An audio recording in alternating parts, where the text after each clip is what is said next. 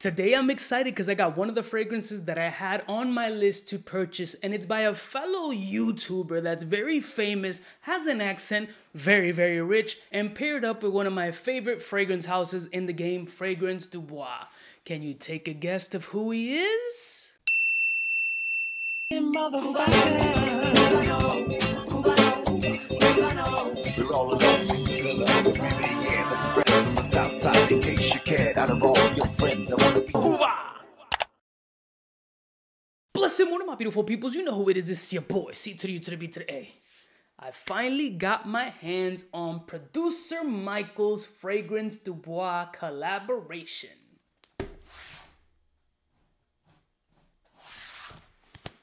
Now this has been out for quite a little while, but I've been wanting to get my paws on it, and Max Aroma had it on stock, so I went ahead and I purchased this fragrance from them. Now, in watching Producer Michael's content, which I watched a lot of it, we have a lot of similar interests: watches, fragrance, jewelry, art. The dude is very, very talented. He has a great accent, makes great content on YouTube, dresses a little wild, crazy, and some bugged out shoes, but his watch and jewelry game alone makes up for it. I think dude has like a fucking $2 million pink diamond earring and shit. I mean, the dude's ballin'. I mean, we're far from similar. So I'm hoping his fragrance really personifies his style. A little bit ostentatious, slightly flamboyant. Maybe it comes with an accent. I don't know.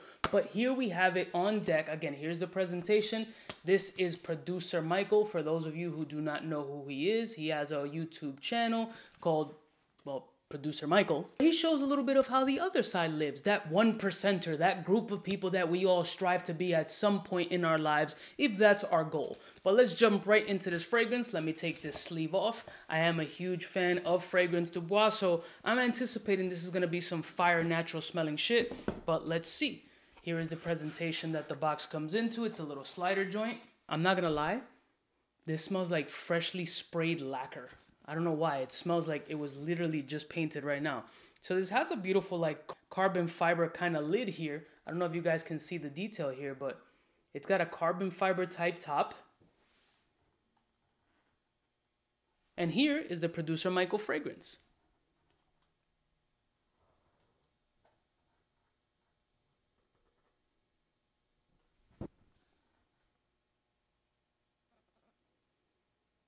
Beautiful bottle.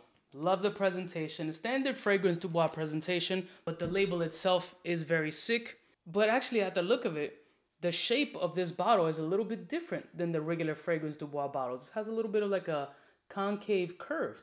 I think maybe the Fragrance Du Bois bottles that I have are older style where they're just squared off.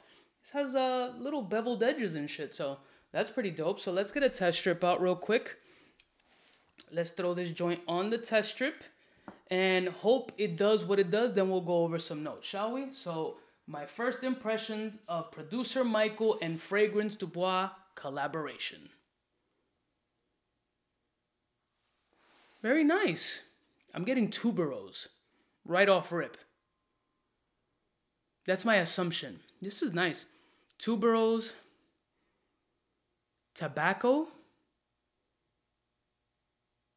sweet. Oh, that tuberose is relaxing. Oh, this is pretty good. This is, yeah, it's actually really nice. The tuberose is definitely calming down. I'm not the biggest fan of tuberose. For some reason, that white cocaine-ish kind of smell just brings you back to a really bad time in my life. Cardamom-y, tobacco-y. There's like a incense-y airiness about it. The tuberose is there, but it really shines on the couple of seconds upon the opening, but it really is settling down on the paper. Let me try this on skin. This is actually very nice. I'm not gonna lie. Great sprayer. All right, let's see. Same process. Tuberose really pops up and slaps you in the face for the first couple of seconds. Yeah, earthy, woody, masculine. I'm getting a little bit of a booze essence light though. It feels like a boozy kind of date, like the fruit date. Maybe a caramelish kind of burnt sugar.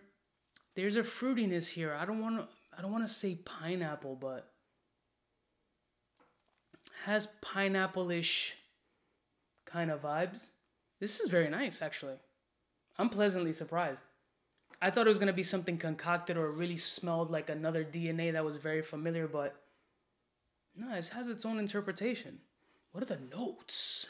So the notes are tuberose, juniper berry, cardamom, and menthol lemon, Indonesian patchouli, Italian leather, cedar woods, and orris root, woody notes, labdanum, benzoin, and amber. And apparently secret floral combinations only exclusive to Fragrance du Bois.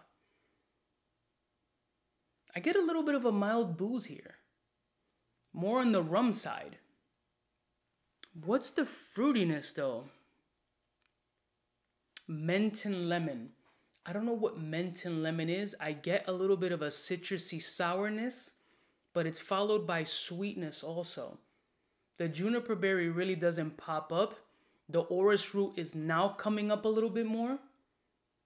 This is actually very nice. I think they did a very good job on this fragrance. Very good job. It's got a sex appeal. It has a luxury kind of bouginess behind it. It has a very good scent profile. I'm not mad at this fragrance at all, to be honest with you. Very, very nice. I'm pleasantly surprised of what they were able to concoct for producer Michael. I don't know how much input he had on this fragrance. I'm hoping, obviously, he had some interaction, which I assume he did. Yeah, this is definitely a ball sprayer for me. Wow, producer Michael collaboration, actually quite good. I don't know if it's full retail worthy. It's definitely pretty good. It's definitely pretty good. I like this shit. Definitely a ball spray.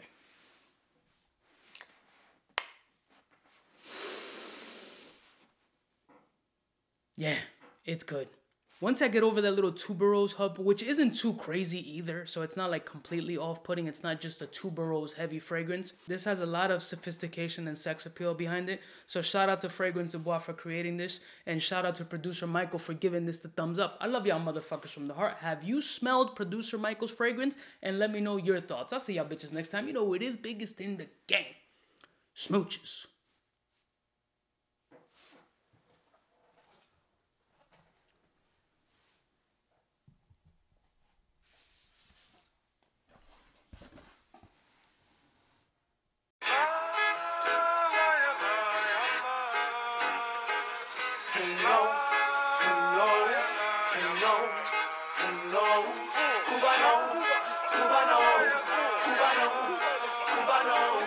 What's fresh? Who's best? Wanna know who's gonna pass the test? For the fly gun holder, money folder, motor roller, star attack when it's time to call back.